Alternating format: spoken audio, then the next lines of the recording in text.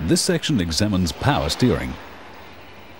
Increased applications of front-wheel drive and wider low-profile tyres places additional loads on front wheels. Steering then demands more effort from the driver. Power steering helps to reduce the additional effort needed.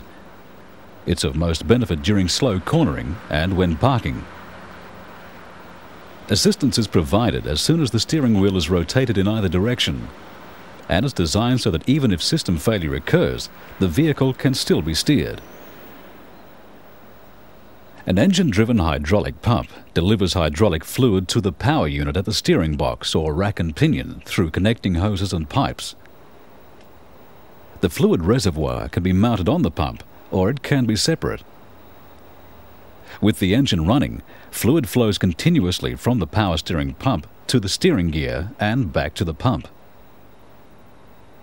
With the steering wheel in the neutral position, little pressure is needed to maintain fluid flow, and little engine power is needed to operate the system. When the steering is turned, a rotary valve integral to the steering input shaft directs fluid to one side or the other of a piston attached to the steering gear. Pressure then increases as required to provide assistance. In a Wurman roller steering box, the piston slides in a cylinder in the casing. It has an extension formed on one side, with teeth which engage teeth on the pitman shaft. Pressure applied to either side of the piston produces a force, which is transferred through the teeth to help turn the pitman shaft. In a rack and pinion steering gear, the piston is formed centrally on the steering rack, and the rack housing provides the working cylinder. Seals at each end of the cylinder isolate the power section from the rack and the helical pinion.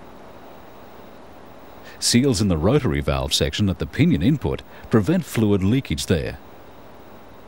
Connecting pipes transfer fluid from the rotary valve housing to one side of the piston or the other to provide assistance which acts directly on the rack. The rotary valve is located between the steering gear input shaft and the pinion gear. It consists of an inner member, which forms part of the input shaft, and a surrounding sleeve member, fixed to the pinion gear.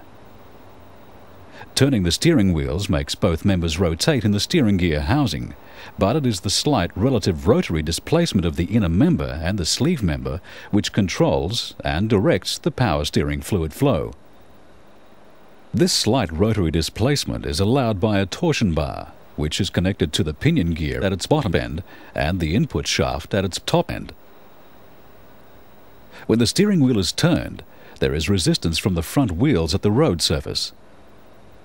This resistance is transmitted through the rack to the pinion gear so that the input shaft twists slightly on the torsion bar. Since the inner member is also attached to the input shaft, this twisting provides a relative rotary displacement of the inner and outer members. It is this displacement that lets fluid flow through the valve to act on the piston at the steering gear. The input shaft can twist through only a small angle before it contacts a stop on the pinion gear. This is needed to provide manual steering when power assistance is not available. With the engine running and the steering in the neutral position, fluid flow is directed into the valve assembly through drilled holes in the outer sleeve. As soon as the steering is turned to the left or right, the slight relative movement occurs between the inner and outer members. In the neutral position, the inner member lets fluid pass equally to both sides of the rack piston and return to the fluid reservoir. Equal pressure is applied to both sides of the rack piston. No power assistance is needed. When the steering is turned, fluid is restricted from making a free return to the reservoir. It is now directed to the side that matches the turning action. At the same time, fluid on the opposite side is directed to the return circuit, back to the reservoir. Slight rotation of the valve gives a small amount of assistance, which becomes progressively greater as the torsion bar flexes and more assistance is needed. The grooves of the inner member are precisely shaped to meter the flow of fluid. All power steering pumps have a flow control valve to vary fluid flow and power steering system pressures. A pressure relief valve prevents excessive pressures developing when the steering is on full lock and held against its stops. The flow control valve is located at the outlet fitting of the pump. During slow cornering or when parking, pump speeds are normally low. There is less demand for fluid flow, but to provide the required assistance, high pressure is needed. Discharge ports direct the fluid to the outlet and then to the steering gear. The outlet fluid pressure is slightly lower than the internal high pressure coming from the pump. This drop in pressure occurs as the fluid flow passes the needle and orifice in the outlet fitting. This lower pressure is transmitted through a bypass fluid passage to the spring end of the control valve. The pressure difference on the valve causes it to move away from the outlet fitting, but the force of the spring prevents it moving far enough to uncover a return port back to the pump inlet. Movement of the control valve controls the position of the needle valve in the outlet fitting, and this controls the fluid flow to the steering gear. At higher speeds, with no steering maneuvers, fluid flow is increased. This reduces pressure at the outlet. The lower pressure is transmitted to the spring end of the control valve. The valve moves and opens the return port back to the pump inlet.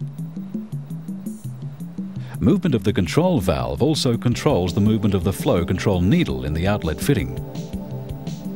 The needle closes in the orifice and fluid flow to the steering gear reduces.